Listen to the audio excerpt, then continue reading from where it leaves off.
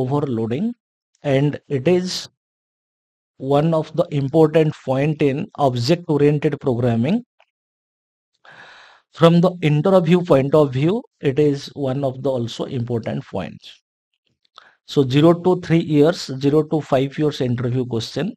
So what do you mean by method overloading? First of all, you see, and we will see the definition.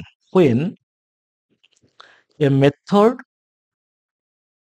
is defining, when a method is defining multiple times means more than one time. When a method is defining multiple times in a class to perform multiple tasks, is known as method overloading.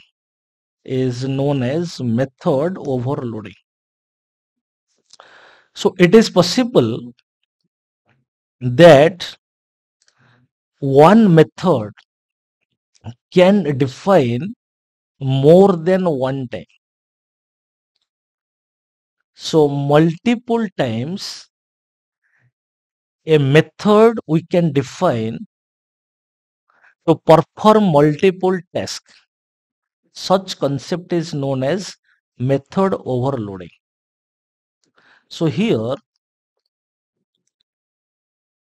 method name is same, but they are different by their signatures. So I will take an example for providing the clarity. Method name is same, but they are different by their signature. How they are different, I will show you. It is an example of compile time polymorphism. So polymorphism, it is one of the feature of object oriented programming. The meaning is ability to take more than one form. We will see how method overloading is an example of compile time polymorphism that we will discuss, and particularly it is an example of compile time polymorphism. So polymorphism is one of the feature of object oriented programming. So what is the meaning? Ability to take more than one form. So how the method of overloading supporting this feature, that I will take an example and I will give the clarity. Okay, so now I will come to my IntelliJ IDEA environment. So I will go to src folder, you see. So any .java file, because every Java program is a .java file, class name .java.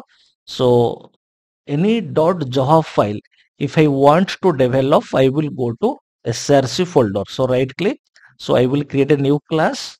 So before that, if you want to create a new package also, there is no problem. If I will write com.silan, so a new package created. So under new package, so again right click on new package, then new class you can do that. Okay, so my class name is suppose overloading. Let overloading dot java. Okay, overloading dot java. Let it. So here now a .java file created, and my file name is overloading.java. Okay, so I can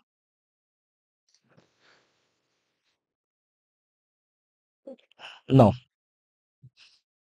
suppose let I have a class demo and one method I am defining. Suppose a show method. Let it. My method name is show method, and one output statement I will write system.out.println. So one message, suppose I will write Java means Silan Software. Let it. So what I did, demo is one class that I defining. So inside the demo class, one method I defined, that is show method. Show method body is nothing but an one output statement, that is one message will display. Then again I am defining show method, but we have written signature must be different. So taking this show method, taking one int argument. So I will write one output statement system.out.println. Within this method, I will write x equals to the value of x. You see, the method name is so. Here, the method name is so. We have written. So method name is so. In method overloading context, the method name is so same, but they are different by their signature. Here method name is same. Method name is so, and here method name is so. So, but this method taking no argument. Here within parenthesis there is no argument. Here within parenthesis there is an int argument. So again I will suppose define another show method. So let double p comma double q. So let system dot out dot println, let the value of p, it will display. I will give a space, then the value of q. Okay. So show method I defined 3 times. First show method representing just displaying a message, that is Java means Silan Software. Second show method taking an int argument displaying x equals to the value of x.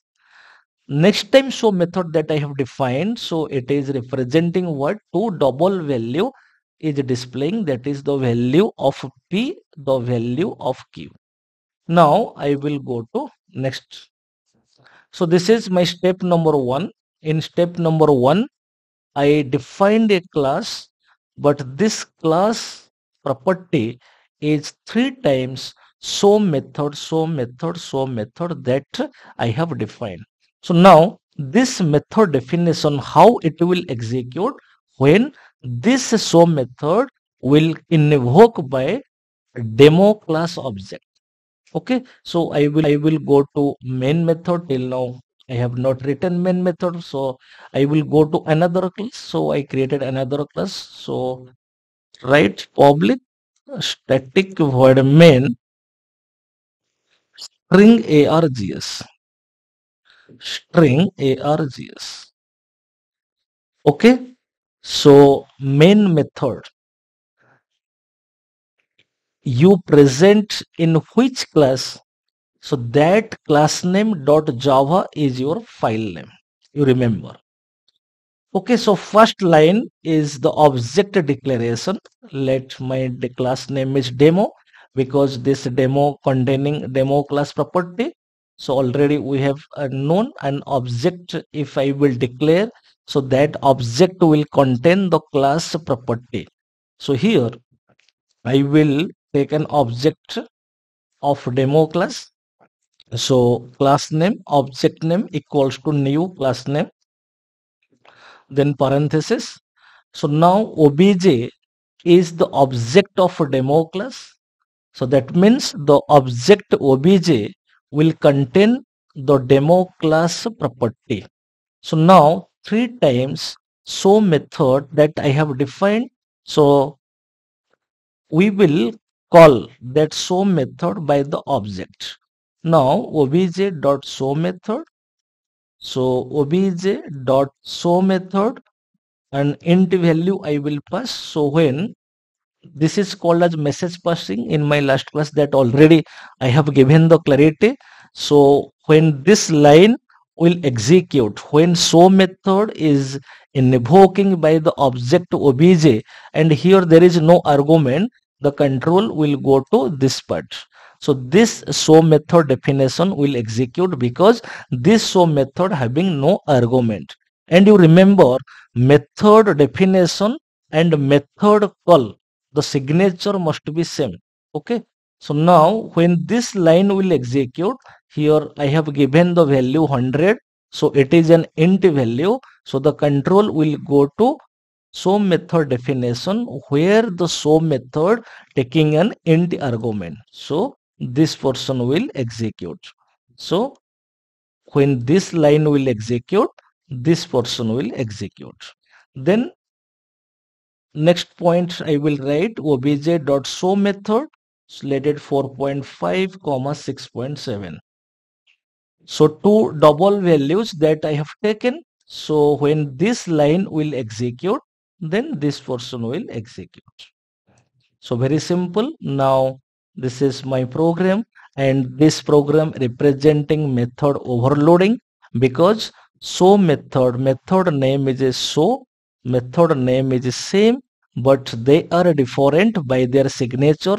First show method having no argument, second show a method having one int argument, third show method having two double arguments. So they are different by their signature.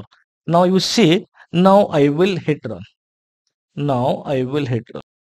So you see, so I executed and I got the output.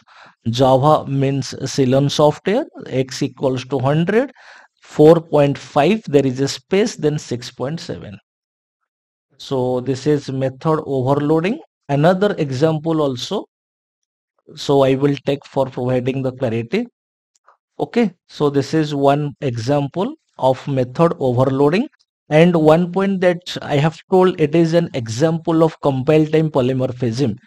So method having ability to what display this message, Java means Ceylon software. Same show method having another ability to display an int value. Same show method having another ability to display two double value. So ability to take more than one form. So that is representing polymorphism. So here at the time of compilation, the compiler is understanding this fact.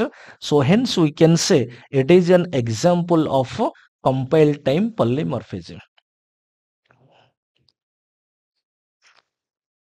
So I can take another example also. So program, suppose another example, right click on package, a Java class, let it area examples.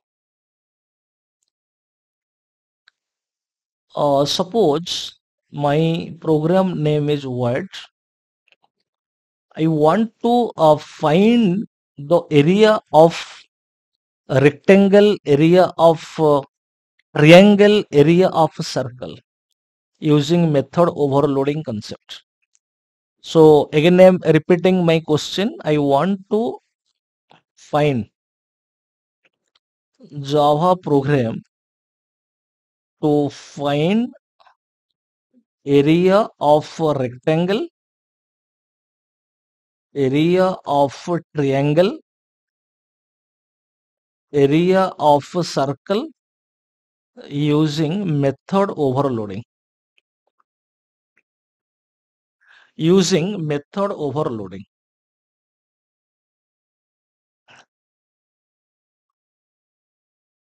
So what I will do? Very simple. Method name must be same, and three tasks we have to find out the area of rectangle, area of a triangle, area of a circle. So three tasks we will represent, that means we will define three method, but using method overloading concept. Method name I will keep as same, but they will be different based on their signature, by their signature. You see, suppose let I will take class areas. Okay, so class areas. Guys, 1 minute.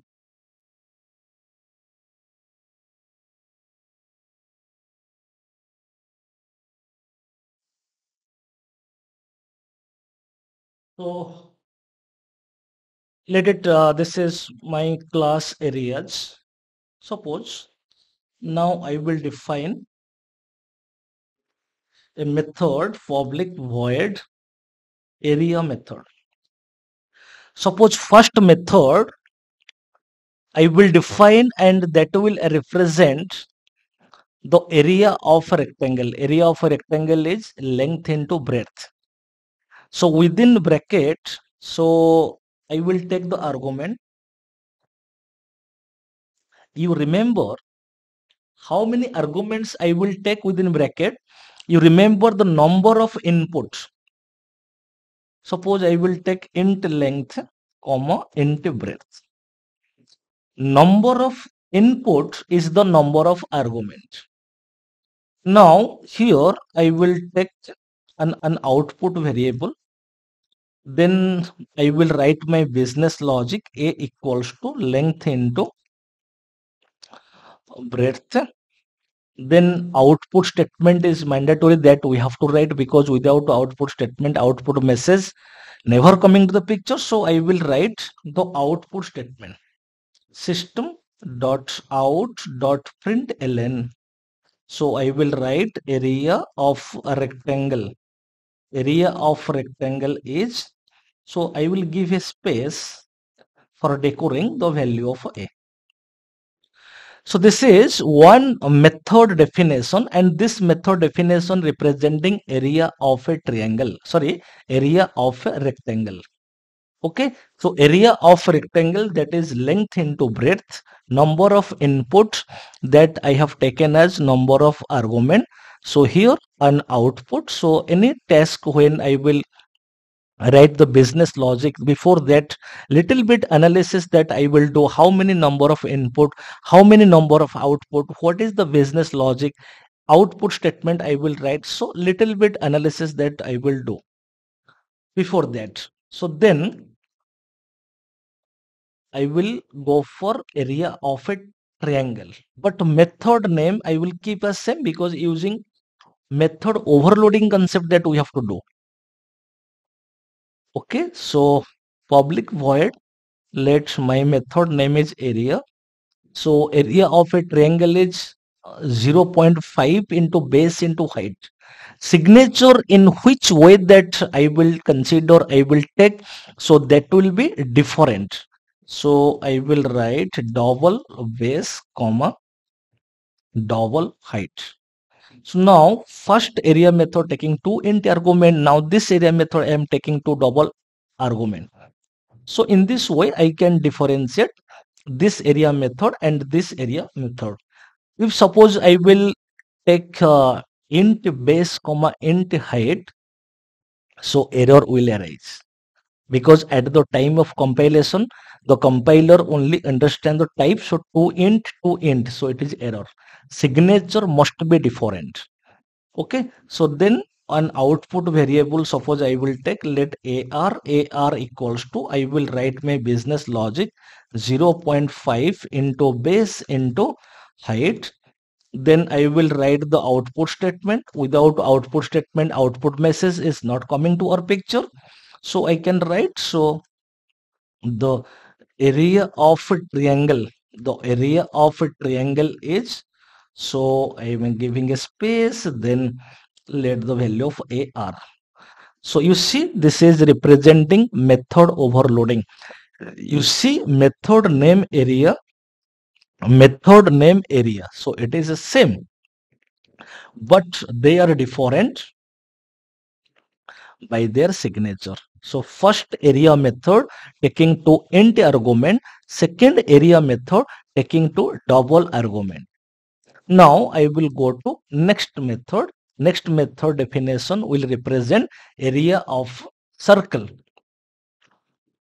So public void area methods, circle area is pi r square. So input is 1, let double r.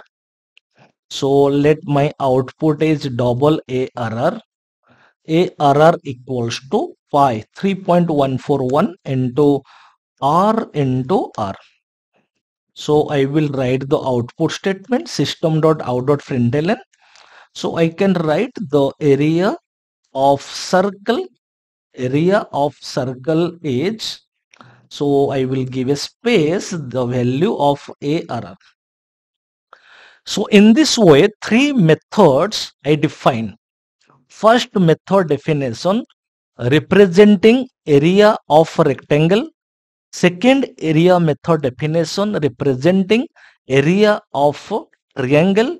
And third area method definition is representing area of a circle. So hence it is representing method overloading.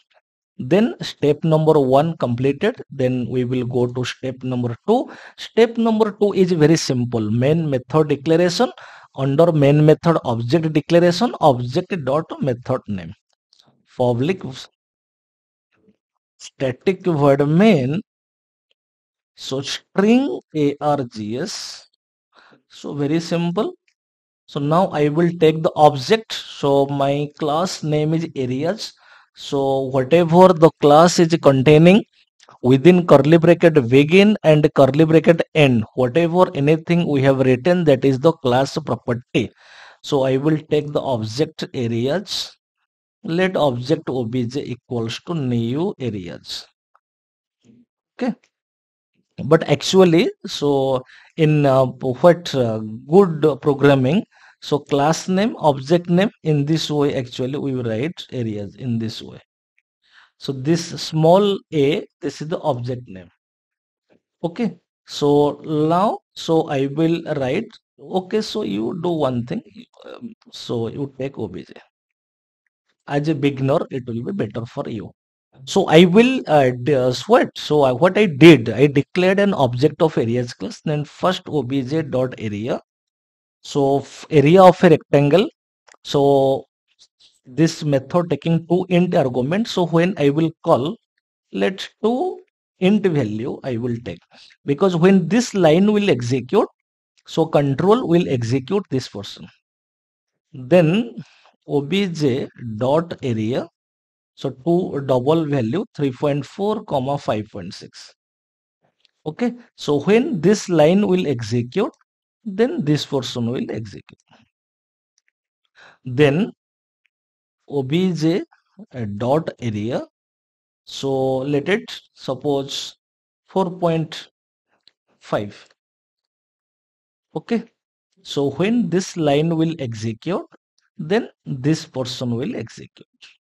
So in this way, so we presented the whole program, and this is representing method overloading. Here in step number 1, we defined a class.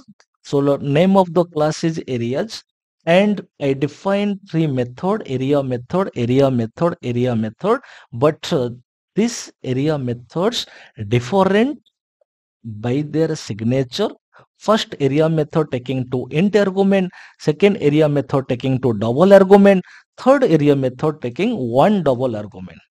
So first area method definition representing area of rectangle, second area method definition representing area of a triangle, third area method definition representing area of a circle. So when I will call this method by the object, then one by one area method definition will execute.